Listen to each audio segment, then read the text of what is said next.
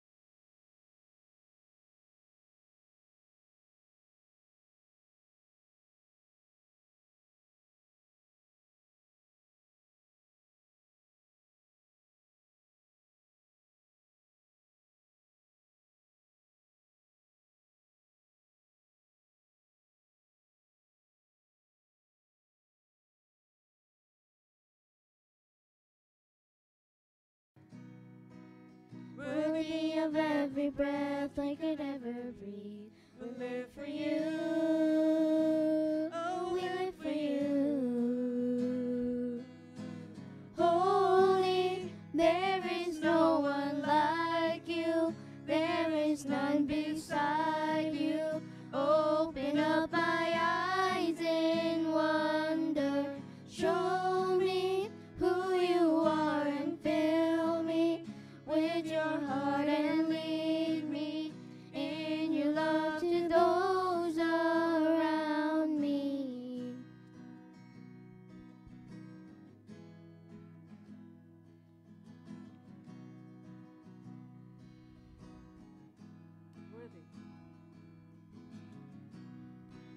Worthy of every song we could ever sing. Worthy of all the praise we could ever bring. Worthy of every breath I could ever breathe. We live for you. Oh, we live for you. Jesus, the only one who could ever save. Worthy of every breath we could ever breathe. We live for you. Oh, we live for you. Holy, there is no one like you. There is none beside you. Open up my eyes in wonder. Show me who you are and fill me with your heart and lead me in your love to those around me. Holy, there is no one like you. There is none beside you. Open up my eyes in wonder.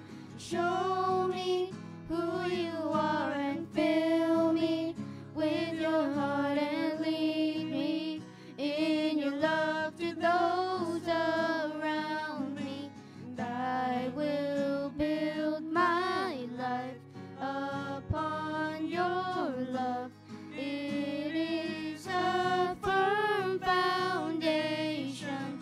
I will put my trust in you alone, and I will not be shaken. I will build my life upon your love. It is a firm foundation. I will put my trust in you alone, and I will not be shaken. Holy, there is no one like you, there is none beside you. Open up my eyes in wonder, show me who you are and fill me with your heart and lead me in your love to those around me. Holy, there is no one like you, there is none beside you. Open up my eyes in wonder, show me who you are and fill me with your heart and lead me in your love to those around me. I will build my life upon your love. It is a firm foundation. I will put my trust in you alone, and I will not be shaken. I will build my trust upon your love. It is a firm foundation.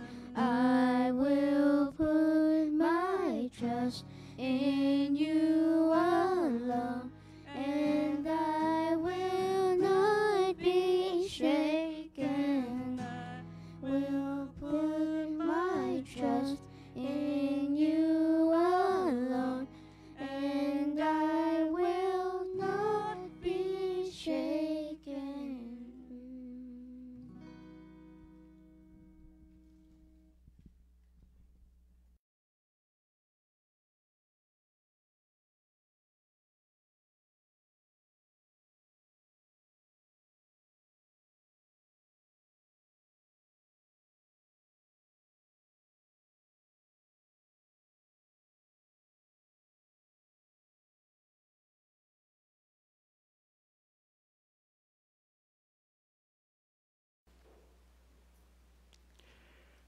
Good morning, church. It is always good to be in the house of the Lord. And Sunday is always a time that I look forward to, especially at this time that we have our shelter in place. I do miss the fellowship of God's people. Even though we are spiritually together through our live stream, it is different because we were wired by the Lord to be together. Not forsaking, our fellowship or our coming together as a congregation. So it is always an exciting time to worship the Lord with God's people. And we have a few of our members who are gathered here, and we practice, the social distancing. And we believe that the Lord is always delighted, when we come together to worship Him in the true sense of spirit, where we are united together in spirit, in the Lord, and the Holy Spirit is the one that binds us together, and we worship Him in truth because we have the Spirit of truth in us, and we also have the Word of truth.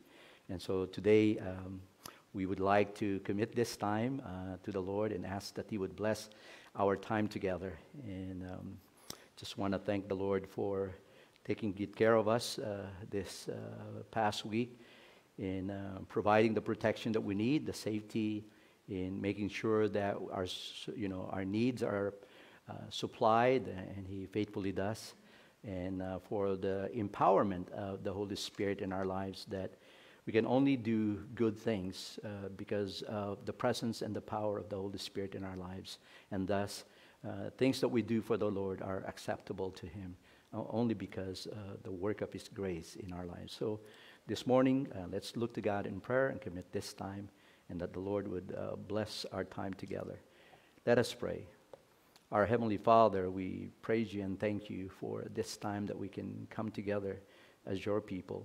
And we pray, Lord, that You would go before us and lead us into Your presence, and that You would use the transforming power of your word to minister to us, to encourage us, to comfort us, to be given opportunity throughout this week to apply your principles so that it will have a transforming power in the way we live, so that it will be pleasing and acceptable to you.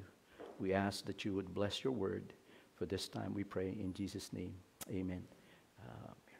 So at this time, last Sunday, I didn't conclude my message because of a tribute that I gave.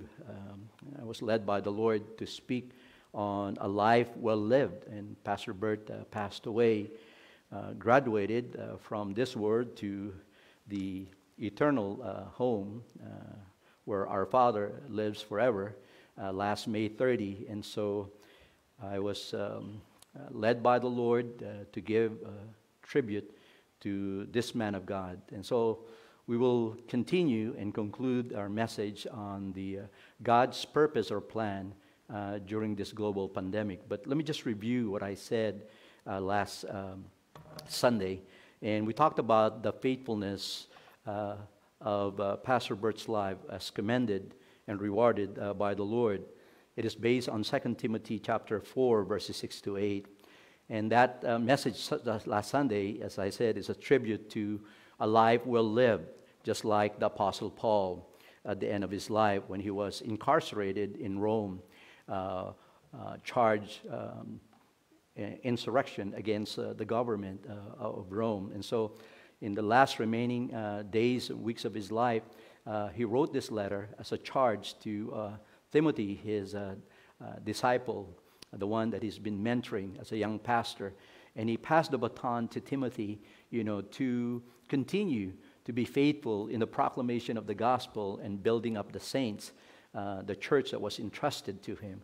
And so this is Paul's letter, and I liken it to Pastor Bert's life. And so Pastor Bert's life is worth emulating, worth praising and thanking God for, because his life of faith in his Savior and Lord is exemplary, and it is a life of obedient faith to Jesus, his Lord. And so therefore, that is a life that has his full reward realized in the presence of God. And we talked about 2 Timothy chapter 4, verses 6 to 8. And in verse 6, it says, the release from this life, or the departure from this life, his death. It says, "For I am now ready to be offered, and the time of my departure is at hand." Like Paul, Pastor Bert's life is a dedicated life to God, even at the point of death.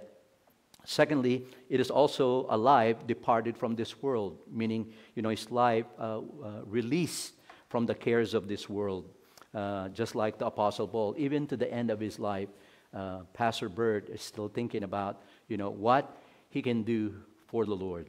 And then it is a life designed for heaven. Revelation chapter 14, verse 13. All of those who have lived in faith in the Lord Jesus Christ will be ushered in heaven, and their labors or their services for the Lord will follow them. So that life is not meant here for earth, but a life designed to be with the Father in heaven. Not only did we talk about the release of that particular life, but also the record of one's life. In verse 7 of 2 Timothy chapter 4 says, "I have fought a good fight, I have finished my course, and I have kept the faith." So in summary, what Paul is trying to say, it is the summation of his life's record and testimony. It is a meaningful and fulfilling life that is lived for Christ. And that is the kind of life that Pastor Bert lived, practiced, not only taught, but practiced during his time here on earth. And so, his life, just like Paul, is a devoted, soldier. He said, "I have fought a good fight." Pastor Bert, echoed that same, victorious declaration that Paul mentioned in verse 7.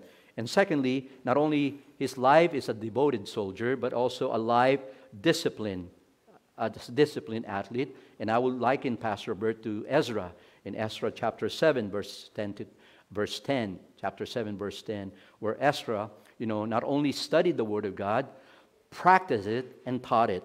He is a diligent student of the Word of God. He is an effective teacher of the Word of God. And his life is lived not only for Christ, but also, I would say, founded and grounded in biblical principles. So he is a disciplined student of the Word of God. And thirdly, he is a determined steward, a faithful manager of what the Lord has entrusted to him. Like Paul, Pastor Bert, the Lord has entrusted this precious faith to him. And he had kept the faith, and that's what Paul said, and Pastor Bert kept the faith. Now, from the time that he received the Lord Jesus Christ at a young age as his Savior and Lord, and through the time when the Lord called him, he had kept the faith. He had kept it. He had proven himself faithful to the Lord. He had kept the terms of his contract between Christ and him, just like, Paul and the Lord Jesus Christ. He managed and looked after that faith that which the Lord entrusted in him, both in the good times and bad times of his life. He never forsook his faith. And then lastly, it is not only the release of that life, the record of that life, but also the reward of a faithful life. That in verse 8 it says, there is laid a crown up for me, which the Lord, the righteous judge, shall give me on that day, and not for me only, but unto them also that love his appearing. And that is the glorious heavenly reward, a crown of righteousness. Because God is righteous and perfect, only perfection can live in the presence of God. And as we know, when a person receives the Lord Jesus Christ, the righteousness of Christ has been imputed, or his righteousness covered that person, covered and washed from his sins. And so therefore made acceptable, and pleasing to God and loved by God. And so only those who have the righteousness of Christ can live in the presence of God. And just like Paul, Pastor Bert has received that perfection, that righteousness. And therefore, in the Bema seat of Christ in heaven, one day God will, Pastor Bert will give an account of his life, of all the things that he had said, all the things, his thoughts, his motives, and the things that he had done for the Lord that are good will be rewarded, and the bad ones will be consumed by the holy fire of God. And so therefore, it is a crown of righteousness will be given by the Lord. That's what verse 8 says. The righteous judge knows every heart of every man. He sees every act. He hears every word. He knows it all. He knows every detail of Pastor Bert's life. And not only the crown of righteousness will be given by the Lord, secondly, the crown of righteousness will be given to those who love or to love to the Lord's appearing. And so therefore, it is a result. Pastor Bert has been preparing his life with the aid of the Holy Spirit and the guidance of his word. Has been preparing his life for that day that he would see the Lord in heaven. And so as a result of that committed, faithful, diligent, disciplined life, his sincere and total commitment to Christ is rewarded. In a way, I would say that it is not what we profess about Christ that truly matters. It is what we do for Christ that really arrests the attention and the heart of God. Pastor Bert not only professed, his confession of faith, not only he committed to that entrustment of faith, he taught it, studied it, practiced it, and lived it. And so therefore, it matters to Christ. So in conclusion, I said that Sunday that the Lord Jesus Christ knew all about Pastor Bert's life. He had been a dedicated soldier for Christ. He had been a disciplined student for Christ. And he has been a determined steward for Christ. So that was the message last Sunday. And so today, what I would like to do is, continue the message that we started 3 Sundays ago. That God has a plan. That God has a purpose why He had allowed, this global pandemic, to happen. That started in China and then spread across the world. He has a plan. And so quickly, I use Isaiah 46 verses 9 to 10 and Psalm 135 verses 5 to 6 to show us that the Lord, has this purpose and He has this plan why this coronavirus happened. And we believe that this virus has reshaped and shaken the world at this time, and it is not by accident.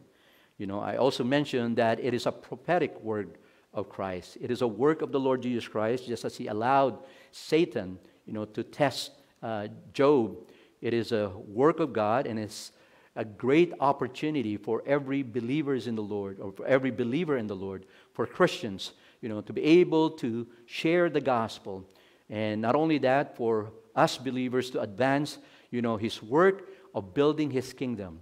He said, in the Lord's Prayer, "Our Father who art in heaven, thy kingdom come."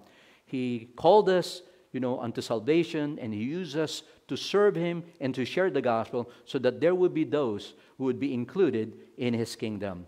And so therefore, He would like to use this, situation, this pandemic, for us to advance His work of building His kingdom and effectively share and communicate the power of His transforming word to bring about a great revival in our hearts, in our life, a great revival in our church, or churches, in our communities, and in the world. And so therefore, as I said, Psalm 135, verses 5 to 6, the Lord is pleased in whatever He does, in His plans and purposes, because it will happen, or they will happen, not only to the benefits of the believers, but also to the glory and praise of the Lord. So with that said, nothing happens in our lives and in this world except His purpose, and He will accomplish the full extent of His plans. For His eternal enjoyment, the Lord does what He pleases, right? And He shared that to His children, an ever-increasing enjoyment of those who love Him. And Isaiah 46, verses 9 and 10, says, "Remember the former things of old." He said, "For I am God and there's none else. I am God and there is none like me." It talks about the uniqueness of God, that He is God alone, and there's no other God, in the world but Him. And verse 10, it says that, "Declaring the end from the beginning and from ancient times the things that are not yet done, saying, my counsel shall stand, and I will do all my pleasure." In other words, whatever God set in motion, even before the beginning of the world, whatever His plans and purposes, it will be accomplished. It will happen because He is the Lord. And so God has the rightful authority, the freedom, the wisdom, and the power to bring about everything that He intends to happen, even before they happen, which means God plans and governs all things. Quote by John Piper. And there are times in the course of human history when the Lord wants to shake, and get the world's attention. For what? In order to show that how fragile life is, how short and brief life is, and that we have no promise of tomorrow. And so therefore, I believe this is one of those times. In the course of history, there were so many events, wars, pandemics, plagues, calamities that happened. When God says in the book of Matthew, when the sign of His times that He's coming, there will be an increasing event of calamities, an increasing events of plagues, and there will be rumors of wars, and immorality and sin will increase, knowledge will increase, and those are the signs of the times. And in Hebrews chapter 12, verses 26 to 27, we are told that His voice will shake the earth, and that what He has promised will come. Not only it will come, it will remove the things that are shaken, and only those things that that are important and significant in His eternal plan, that it will impact eternity, will remain. So what God is saying is that He will shake almost every part of the world so that He alone will be revealed, His purposes and His plans. And with that, Christians will get exposed with the kind of life that they are building.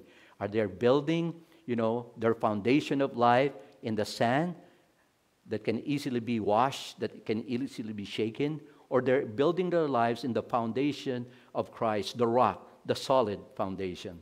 And that is said in Matthew chapter 7, 24 to 27. And not only that, we said that there are at least, there are several, but there are at least 3 important things that God is saying that He needs to happen during this global pandemic. And it pertains to, especially to believers in the Lord Jesus Christ, to us as Christians.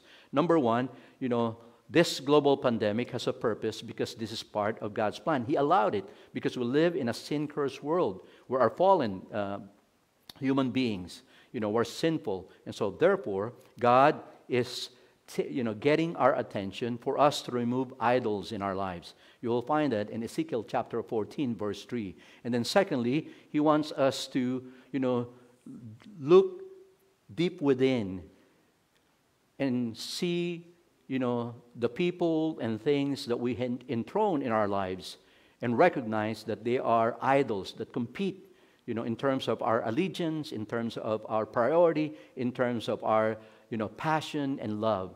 And so therefore, God wants us to recognize those idols and repent, ask for forgiveness.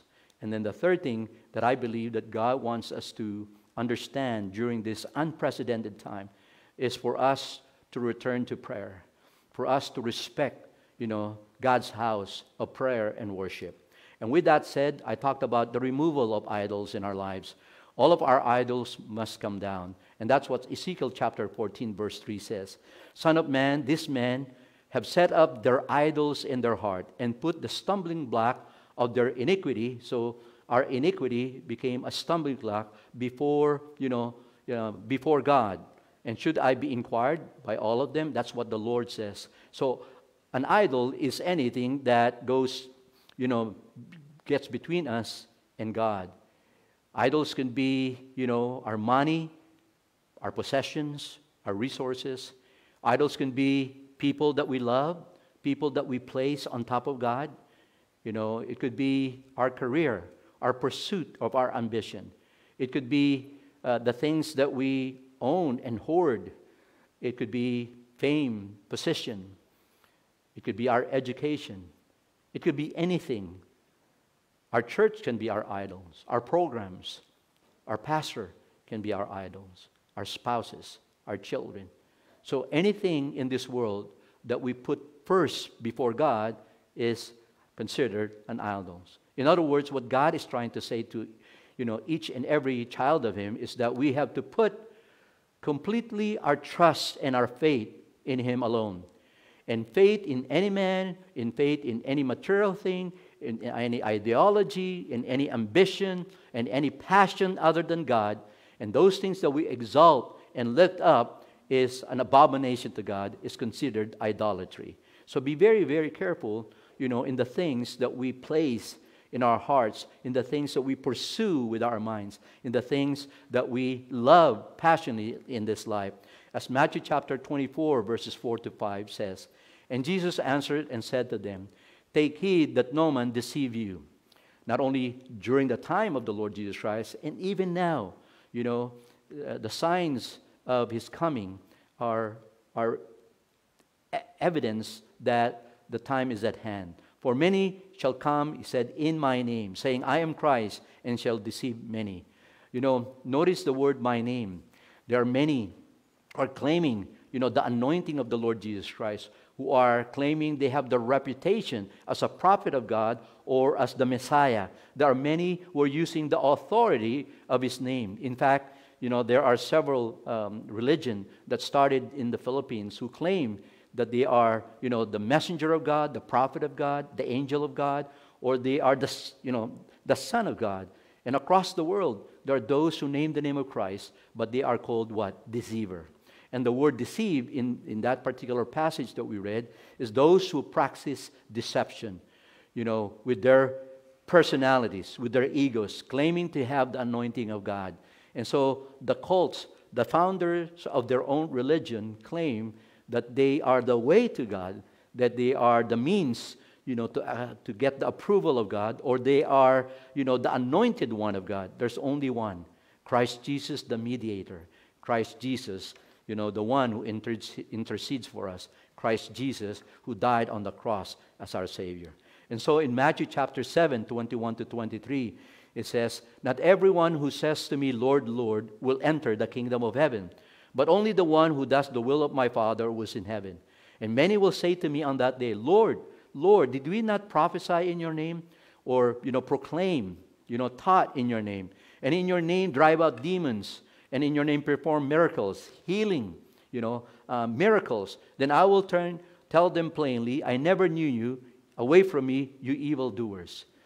Evildoers. They are deceivers. Evildoers are workers of iniquity.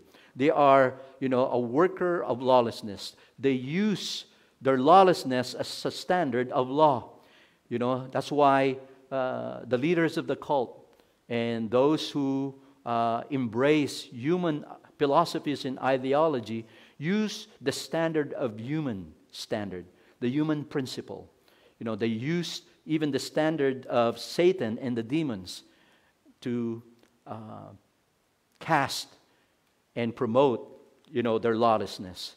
And we as Christians should be wary and should be careful who we listen to. Not because they are, profess that they believe in the Lord Jesus Christ and proclaim the name of the Lord Jesus Christ, that they are truly legitimate servants of God. There are those who use their fame, their authority. There are those who use their resources to advance, their own agenda. And they never really proclaim, the cross of Christ, about how important it is to preach about sin and the cross. And they don't expound and really explain, the Word of God. It is more of their self, interest narrative, their successes and victories, rather than the Lord Jesus Christ. So, as we were talking about idols, the question now is, what idols do we need to remove in our lives so that God can start revival in our hearts? So that what kind of idols we need to remove, in the ministry and programs of the church, so that the Spirit of Christ will be the one to direct what kind of program and ministry that we pursue. And so therefore, He cannot start the work of revival, in our lives, in our church, in our community, and in this nation and across the globe, unless we repent. And so that leads me to the second point. When was the last time that the Lord, through the Holy Spirit and through His Word, convicted us of our sins, convicted us of the idols that we need to remove? When was the last time you and I, fall down before the Lord on our knees, crying and asking for repentance to forgive us? And so the second point of our message is, is the repentance. Repentance is the key for us to receive the refreshing of our soul.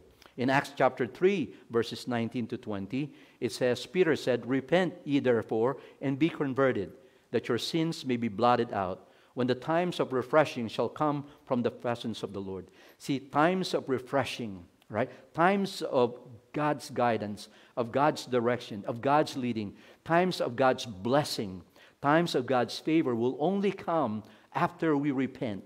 And it says, And you shall send Jesus Christ, which before was preached unto you. And only then that we will be effective proclaimer of the gospel.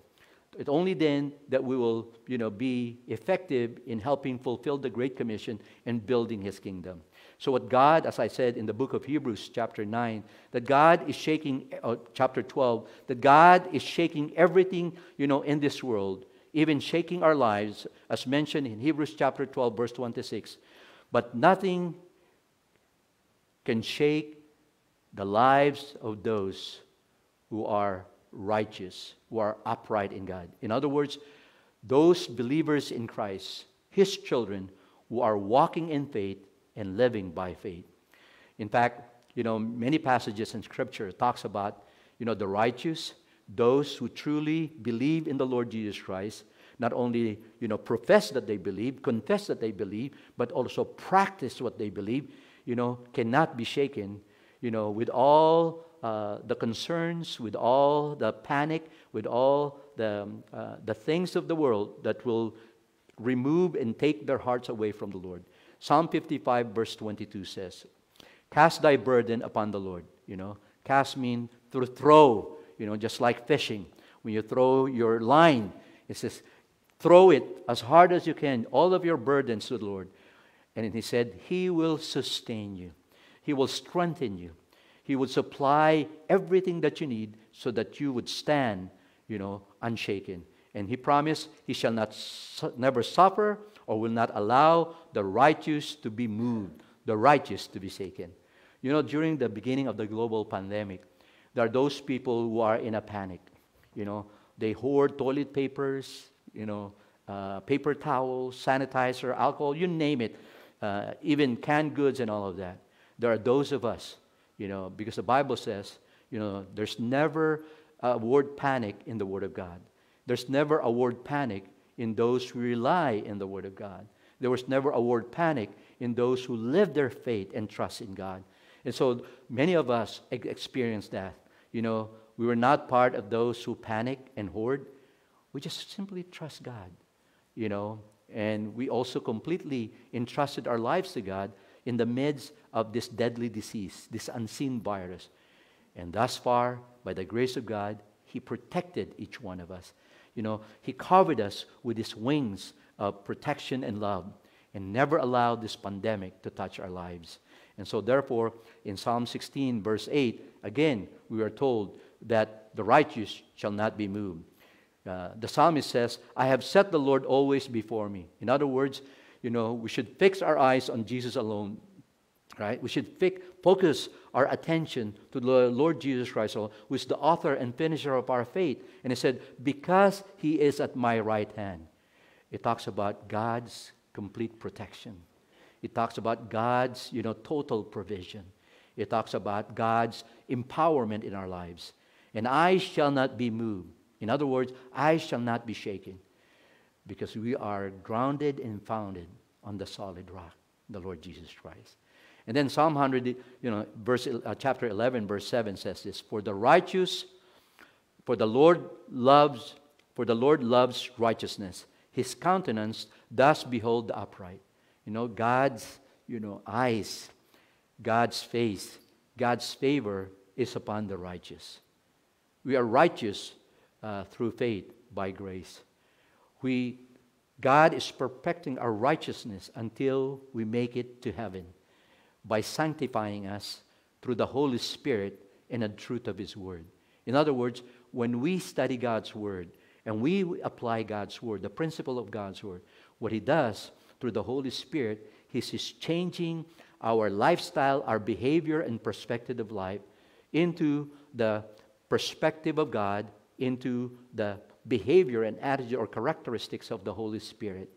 And thus, He's transforming us to be conformed to the likeness and image of the Lord Jesus. We become Christ-like.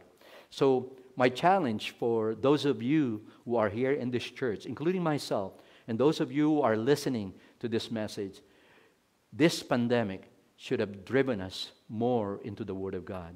So pick up your Bibles and get serious with God. Be on your knees, in prayer, trembling in reverence before our holy God. We need to really repent and start looking for the time of refreshing to come. Perhaps, the reason why we have not experienced the fullness of God's blessing, why we have not experienced, a prosperous life, a successful life, as mentioned in Joshua chapter 1, verse 8, is because we have not turned our eyes, our hearts, our mind, our spirit, in the transforming power of the Word of God. We have never taken the time during this pandemic, to take that opportunity of being stayed in place, to grow in the Word of God, to be intimate in our communion with God. And so 2 Corinthians chapter 7, verses 1 to 3 reminds me of what the Lord told Solomon and his people during that time.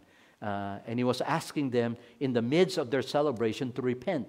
So in 2 Chronicles chapter 7, verses 1 to 3 says, Now, when Solomon had made an end of praying, the fire, they offer sacrifice to God when they finished building the temple for God. The fire came down from heaven and consumed the burnt offering and the sacrifices. And the glory of the Lord filled the house, the tabernacle that Solomon built. All right? And he hired people. And it's a magnificent temple. And the priests could not enter into the house of the Lord because the glory of the Lord has filled the Lord's house. And then look at the next verse, verse 3. And when all the children of Israel, the nation of Israel, saw how the fire came down and the glory of the Lord filled, that house, what they did? They bowed down with their faces to the ground upon the pavement. It means they worship and praise the Lord, saying, "For He is good, for His mercy endureth forever." In other words, they had this wonderful celebration. They had this, feast that they're saying that the favor of the Lord rests upon them. Not only they were saying, the glory of the Lord, is upon us. We are a chosen people of God. And they were excited. They were rejoicing. But in the midst of that celebration, and on that particular day that God mentioned this to Solomon, look at verse 13. It is a warning. He said, "If I shut up heaven that there be no rain, or if I command the locusts to devour the land, or if I send pestilence among my people." In other words, what God is trying to tell Solomon, Solomon, I accept your offering. I will dwell in this tabernacle. But if your heart and the heart of the people turn away from me, turn your backs away from me, and decided to follow other gods, right? And forget me. This is what he said. This is the warning. This is the thing, that God would use to discipline them. And it's also the next verse is a verse that we usually quote. All right, this is what God said. Not only is a warning, but also it is a remembrance. It is to challenge God's people, to always have this in their minds and in their hearts. He said, "If my people, because they are God-favored nation, which are called by my name," God called them, right, out of the nations of all the world, and there's nothing lovely about them. He said, "If they shall humble themselves and pray and seek my face and turn from their wicked ways, then I will hear from heaven and will forgive their sin and will heal their land." And so God is telling them, if ever they find themselves forgetting the Lord and getting deeper into sin and serving other gods, the Lord will use circumstances and situation, and in their case, use other nations to invade them, to teach them, to discipline them, so that they will turn their hearts back to the Lord. It reminds me also of Jeremiah. Jeremiah was chosen by God, as a teenager to proclaim, the judgment of God, the warning of God to this stiff-necked people of Judah. And for 40 years, Jeremiah was commanded by the Lord, instructed by the Lord, to tell them of the coming judgment. The northern kingdom was already invaded by the Assyrian, and the Babylonians are going to come down and punish them as a nation because of their sin and disobedience to the Lord. And so this is what God said to Jeremiah, verse 16, 17, and 19. And he said, "I will utter my judgments against them," speaking to the people of Judah. Again, the northern kingdom, Israel, has already been destroyed, conquered. And he said, "Against them, touching all their wickedness, who have forsaken me, and have burned incense unto other gods." In other words, they replace Yahweh as their God and worship the works of their own hands. They worship, other gods of other nations. "Thou therefore gird up thy loins, and arise and speak unto them all that I command thee." And this is what he said, "Be not dismayed at their face." In other words, be not be discouraged, even though they will, not listen to you, even though they will scoff at you, "lest I confound thee before them." Look at verse 19. "And they shall fight against you." In other words, they will not listen to what God is saying to Jeremiah. They will not even heed the word of God, but they shall not prevail against thee. God is saying, Jeremiah, don't be discouraged.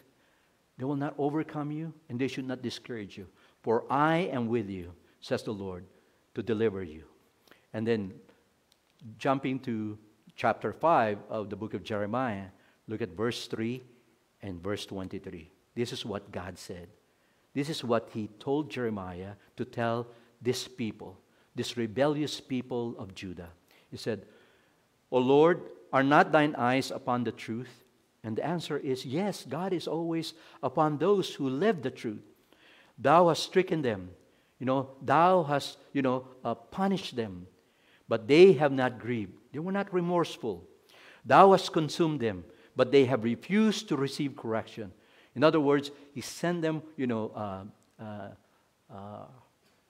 events, situations in their lives. They were disciplined by God, but they refused God's correction. They have made their faces harder than a rock. Oh gosh, there are those, who experience, backsliding in the Lord. Their hearts are hardened like Pharaoh of Egypt during the time of Moses. And it says they refuse to return. In other translation, it says they refuse to repent. They refuse to acknowledge their sins. They refuse to ask God for forgiveness. So, verse 23, but these people had a revolting and rebellious heart. They revolted and went their way or gone. That's the kind of nation, Jeremiah was dealing with. They refused to repent. And it also reminds me of Luke chapter 21, verses 5 to 7. And as some spake of the temple, how it was adorned with goodly stones and gifts. This is after the Lord Jesus Christ brought them to, the mountain overlooking Jerusalem and the grandeur of the temple. And he told the Lord Jesus Christ, look at that temple, how majestic and grand, and those precious, stones, that were put together to see this grand edifice. And so this is what the Lord is saying to his disciple. And as some spake of the temple, how it was adorned with goodly stones and gifts, he said, as for these things which you behold, as for that temple and the things around it that you see, the days will come in which there shall not be left one stone upon another that shall not be thrown down. In other words, Jesus Christ is saying, this temple will be destroyed. And they ask him, say, Master, but when shall these things be? And what sign will there be when the things shall come to pass? And you know what? In 70 A.D., the temple was destroyed by the Roman Empire. And look at verse 25 and 26 of chapter 1 of Luke. And there shall be signs in the sun, and in the moon, and in the stars, and upon the earth, distress of nations, with perplexity the sea and the waves roaring, men's hearts failing them for fear, and for looking after those things which are coming on the earth, for the powers of heaven shall be shaken. Look at verse 27. And then shall they see the Son of Man. Right? This is the things that are going to happen, right, before he comes. And they shall see the Son of Man coming in a cloud with power and great glory. And when these things begin to come to pass, then look up and lift up your heads, for your redemption draws nigh. He's talking about, the coming of the Lord, from heaven to the clouds. And he would rapture those who have died, in Christ, and those that will be resurrected first. And they will meet him in the air with the Lord Jesus Christ. And that's in 1 Thessalonians chapter 4, verses 13 to 18. And then, we will precede those who have gone before, and those who are alive during that time will also be what? Translated, or will meet the Lord Jesus Christ up in the air without experience physical death. And so people who have been with Jesus Christ, people who have placed their faith in the Lord Jesus, people who have lived their faith, are geared and programmed to withstand the storms coming their way. In other words, God will protect, God will provide the sustaining grace and strength, God will provide, the provision that his children need when storms of life, when calamities, when struggles, crisis will come into their lives, that they will not be shaken. People who have cast down, their idols, Christians who have removed, and repented of their sins, are ready for a great work of God in a redemption plan and deliverance of, the lost soul and the deliverance of the saints.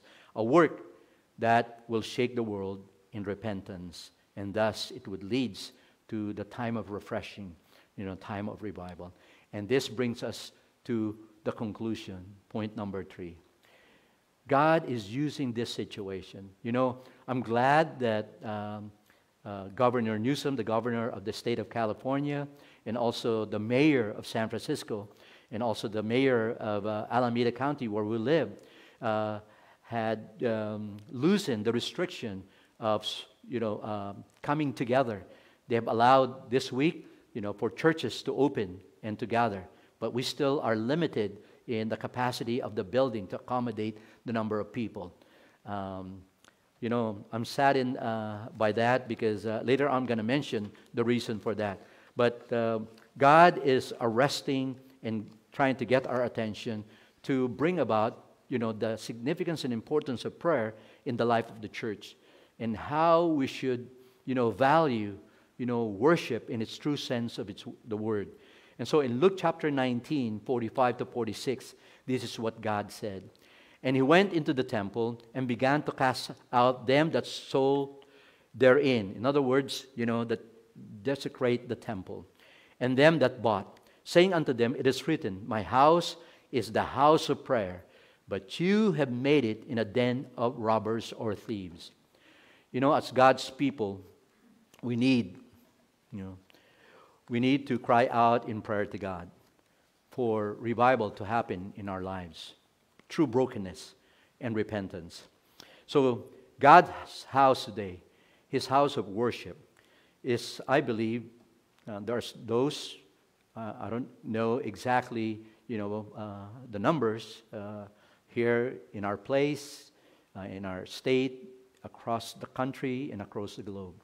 But I believe there are those house of prayer today that are not really, in the true sense of the word, a house of prayer. Why are we, sort of lying and denying about this truth?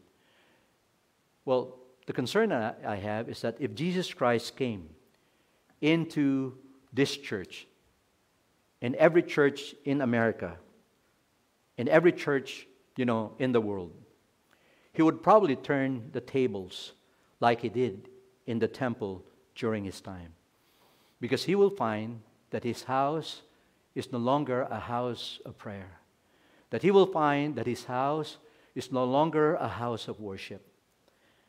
There's no real prayer going on there.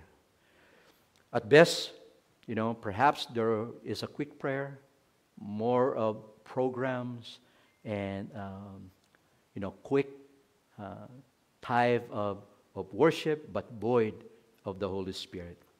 So, at the end, people would pray, probably 5-10 minutes. God's people, as I said, we need to cry out before God, and that's, I believe, part of the reason why God allowed this pandemic. For us collectively as a church, together, look within our hearts, evaluate our lives. What are our priorities? What are our passions and pursuit in life? And then collectively as we gather, we are the church, not this building. Evaluate the types of programs that we have, the kind of ministry we maintain, and the kind of ministry we would pursue. And see if God is really in it. And see if the Spirit is really involved in them. God does not need more prayers and more sermons. If those who bring the sermons and those who lead the prayer are not truly connected to the Word, are not truly engaged in communion with God. There are pastors who would only prepare their messages, during the time, a day or two before they speak, or Bible study leaders who would cram it in one day, or those who would only pray, during public prayer, never enjoyed the intimate communion with the Lord. So many times, His word in the pulpit is shut up by the Holy Spirit. Because it is not an empowered, message. It is not an empowered life. Because the Holy Spirit is not the one in control, sitting on the throne of that person's life. It is not the Word of God that permeates the mind and the heart and the spirit of the one who brings the Word of God. Our slick programs will not work.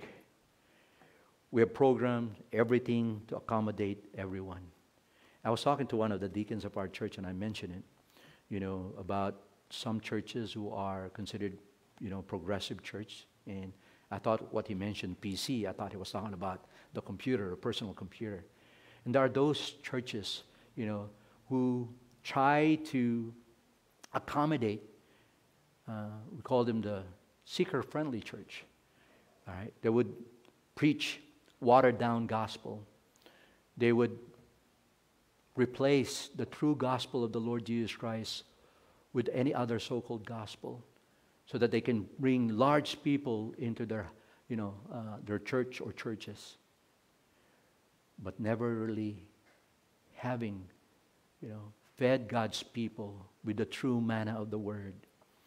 And so, if the Holy Spirit shows up with His power in our churches, the question is, can He get in? Is He welcome? Is His presence and power seen in the life of those who bring the Word of God? Is His presence and power the one leading and controlling the lives of His people?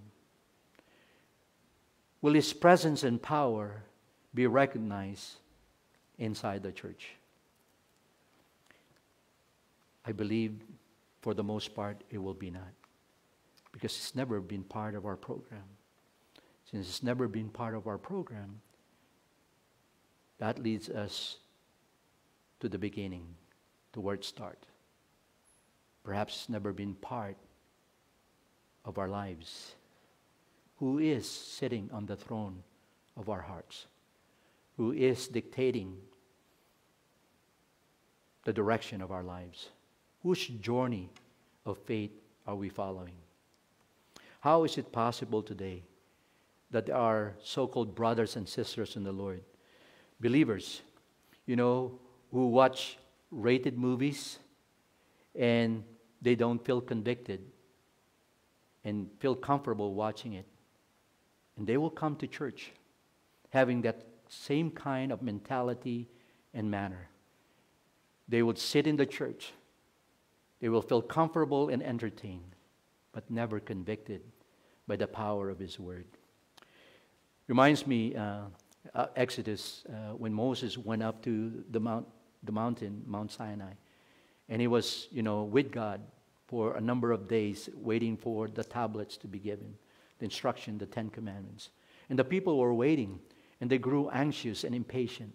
And so they decided, to gather all the golds, the jewelries, the things that they brought from Egypt, and melt all of them. And they, form a golden calf and worship that golden calf. And so when Moses descended and his face glowing because he was in the presence of God, he was totally flabbergasted by what he saw. He was disappointed, and God was so mad that He would like to wipe those people out, kill them. But Moses interceded on their behalf. He said, "These are your people." In other words, He's asking them, grant them mercy. And so that generation never entered the promised land. Only the second generation. And it reminded me of the Spirit of God saying, to each and every Christian, to our churches, your golden calves are coming down. Your slick programs, your ministries that are not Spirit-led, that are not born out of the prayer life of the leaders and the members, those ministries and programs that we pursue that are not Spirit-birthed, that is not Spirit-inspired, bring them down. They're abomination to the Lord. And in the book of Isaiah, God says, "I'm tired of your sacrifices. I'm tired of your feasts. I'm tired of your offerings." And He said, "Repent. Come and let us reason together and repent." God is more concerned about the heart of His people, because we are the temple of God. And when we come together, we are His temple. We are the church. And God would like to dwell, His Spirit would like to dwell with hearts and lives that are cleansed by the Word of God. Lives that are pleasing to Him. He doesn't invite us for us to feel comfortable. He doesn't invite us, so that we can be entertained. He invites us so that we will be comforted and challenged, so that we will be changed, so that as a change agent, we can impact the world for Christ. America, for the last, 2 months or so, experiencing panic. You and I have seen it on TV. Perhaps we even experienced this, especially last April and May. people are panicking. Not just the lost, but sadly, even the believers in the Lord. Why? Why are they panicking? Because they have built their houses. They have built their lives on sand that are sinking, not on the solid rock of the Lord Jesus Christ. And let me tell you something. Committing idolatry by glorifying, people in our lives, ambitions, pleasure, fame, money, resources. And there are those who are, glorifying the programs of their church, the successes of their church, or even how great and influential or eloquent their pastors. Guess what? God is horrified by that because He doesn't want us to idolize things, famous people, even politicians, celebrities, athletes, churches, church leaders, or anything that would occupy our hearts. He is a jealous God. And this is, the word of the Lord. Our idols must come down. We must repent. I have seen and witnessed, pastors, not just on TV, even in my encounter with them, who have drunk on, the wine of their self-inflicted narratives, who drank on the successes of their lives and of their churches as if they are the reason why, they have and experience some kind of successes. But God reminds us that no flesh can glory in the presence of God. All flesh is flesh. So the walls we put up that keep us from seeing the face of God, the walls that we built that keep us from repenting, God will pull down all these idols. And that's perhaps the reason why, allow this pandemic for us to realize that there are those things that we have placed before our lives, put up the walls that separate us between God. As Peter wrote in 1 Peter chapter 4, verse 7, the end of all things is near. Therefore be alert and sober-minded that you may pray. Notice the word sober. Let me just, I forgot about using my, there you go, 1 Peter chapter 4, verse 7. And I want you to notice the word sober here. Basically mean, from the Greek word to our English translation, that word sober means to be calm, to be cool and collected, to have that good sense, good judgment, to have that, sense of good wisdom and level-headed in times of distress, in times of when we are anxious, in times when we are shaken. And so that is what we have been told to do. And we have been born again to experience and to pursue. The Spirit of God is saying to each and every believer in the Lord to be sober, to be calm, to be of good sense, to have a good grip of wisdom, for us to be level-handed. Don't trust, in anything or any human, or any people or person in our lives. That we should only, the Spirit of God basically is saying to us to be sober, to seek God's face and love Him passionately, return to our first love. That's what Revelation chapter 2, verse 4 said, when John went up to heaven in paradise and experienced and shown things that he cannot fully express, but the Lord asked him to write, and to the 7 churches, and one of them to the church of Laodicea, I believe. And this is what he said. God says, but I have this against you, that you have left your first love. Have we left our first love? What are those loves that we have that replace the Lord Jesus Christ?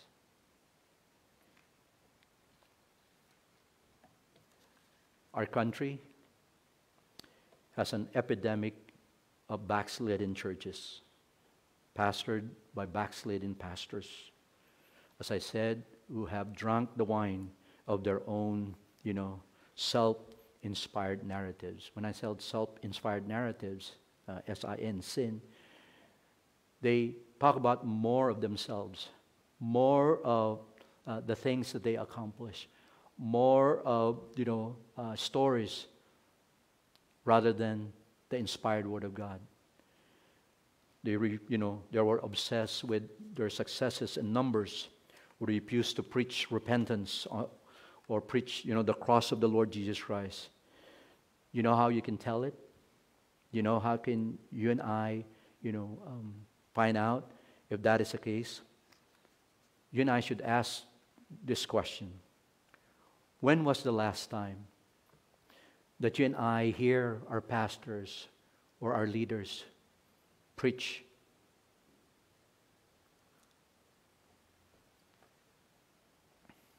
in their pulpits about the cross of Christ, about sin, about living a holy life? We need to tremble before God, and we need to repent of all the sins that we have done. And in so doing, God will be pleased. When I joined this church in the 80s, when I came here, we had something what we called, prayer vigil or praying through. But people don't do that anymore. Sadly, there are churches who have removed their prayer meetings. They just pray in their, own closets, families, and there's, nothing wrong with that. But God called us as a body to pray together and to seek His face. God has told us, for us to pray, to fall on our knees, to wait until there's a breakthrough. In other words, we wait upon Him to show His glory until there's a real revelation, until we hear Him. And that's the time when we move. I experienced that in this church. And by the grace of God, the Lord has blessed this church. Many people came to know the Lord through the proclamation of the gospel of the Lord Jesus Christ in this church. Many who have grown in their faith and in service of the Lord through the faithful, dissection and exposition of His Word from this pulpit in its Bible studies and ministries. There are churches that were planted as a result of, the faithful teaching of His Word from this pulpit. And there are those, young people and adults who serve the Lord in leadership capacity. And some are pastors, missionaries, because they heed the Word of God from this pulpit.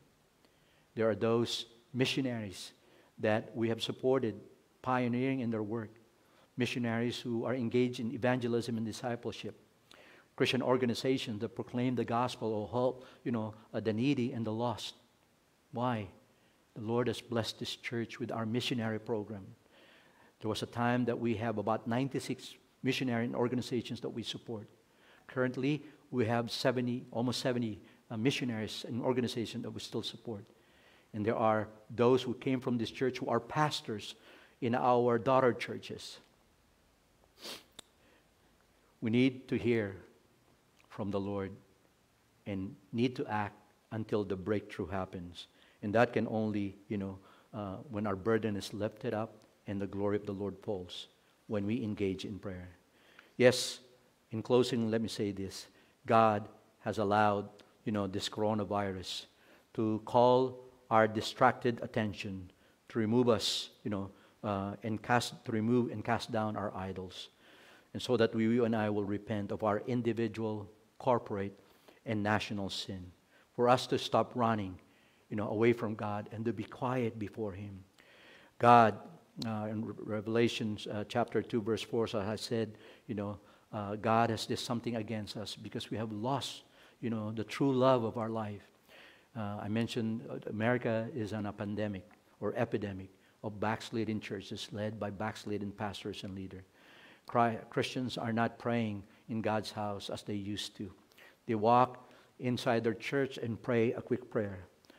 In fact, there is not a red-hot prayer going in there because, the Holy Spirit's presence and power is absent. So how do I put this all together? God has allowed, as I said, this coronavirus to get our distracted attention, to remove, and cast down the idols that we have in this life, to repent of our sins as a church and as a nation, to stop running away from God and be quiet, in intimate communion with Him and meditation. You know what God did also? He shut down, our business and our businesses, because our self-interest has been on the throne of our lives, and personal pleasure and entertainment has been the norm. Before the pandemic, we enjoy the economic prosperity of our nation. We bask in the many entertainments that we see and watch and attend.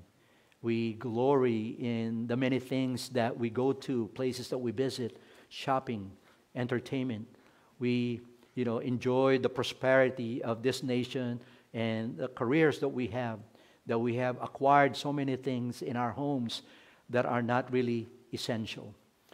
We have, in our churches, ignore the warning of God. And so God has removed all of those things, and those personal pleasure has been the norm. As a reminder, Matthew 7:24-27 talks about, there are those people who are building their lives in the sand, and those who are building their lives upon a rock. And when, the storm, comes and blow before those two types of building, one would know which one will be destroyed and which one will stand, the storm. And, you can read that. So the house of God, through this pandemic, and I hope and pray that we learn, the lessons that we need to remove those idols that are competing with God, that we have placed on the thrones of our lives.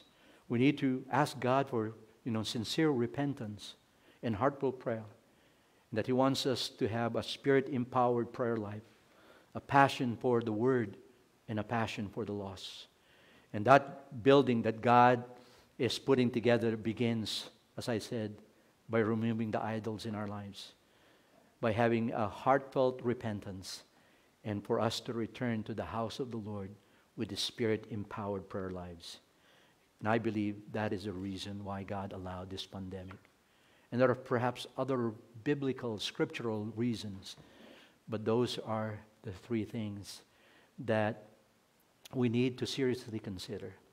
So, beloved in the Lord, dear ones, I hope and pray that the Word of God, this message, has ministered to you, that these principles of God's Word challenge you to reevaluate the priorities, the passions of your lives, and put Christ in His proper place, that He should be the one on the throne of our hearts, that He should be the one providing, direction and guidance in our journey of faith. Just like Kuya Bert, or Pastor Bert, as I would fondly call him, Kuya Bert, he accepted Christ through faith, and he was entrusted by God. It's a contract between Christ and him. He kept the faith in good times and bad times. He was a good steward of that faith. He lived that faith. He fought for that faith. And thus, on May 30, when God called him home, he received the reward of that faithfulness in the Lord. God called us to be faithful. Let us pray. Our Heavenly Father, we thank you for today that we given the opportunity to study your word.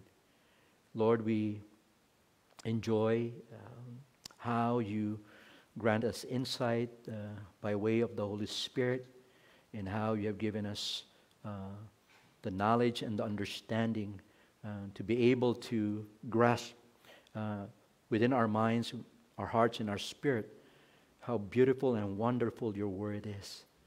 And by the power and presence of the Holy Spirit in our lives, we know that we'll be given the opportunity, and it's really a privilege on our part to apply it, so that, the truth of what Peter said in the book of the Bible, that we will grow in the knowledge and grace of the Lord Jesus Christ. Father, it is your goal when you called us unto salvation, for us throughout our lives until you call us home, that we will grow in the study and meditation of your word, that we will grow in our understanding of your word and the principles and the truth, and that through the power of your Holy Spirit, we will apply them and would experience what the fruit of the Holy Spirit is all about, and thus change us into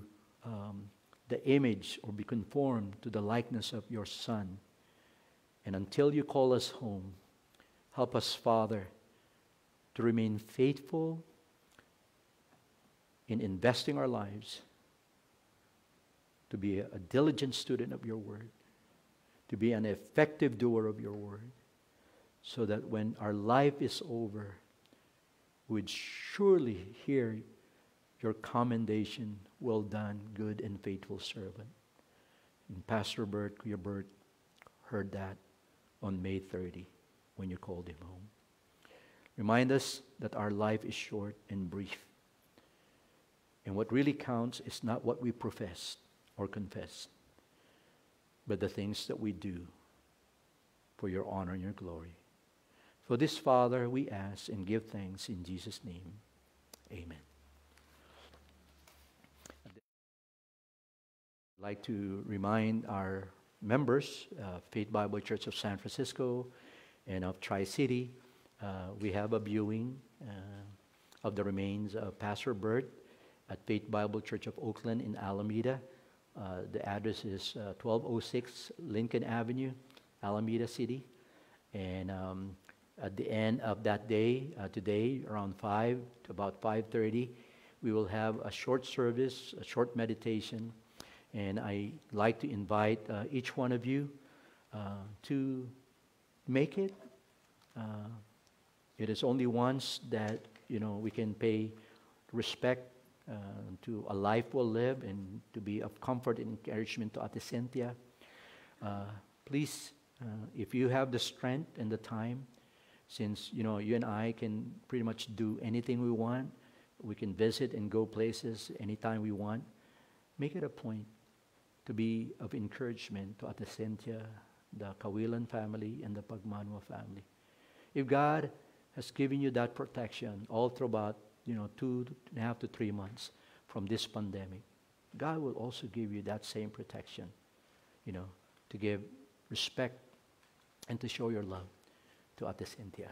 May the Lord bless you, and I pray that He would continue to provide what we need so that we can overcome this situation that we're going through. I'm glad that there is an easing of restriction, and the city of San Francisco has allowed us to open our church with a limited number of people based on the capacity of the church.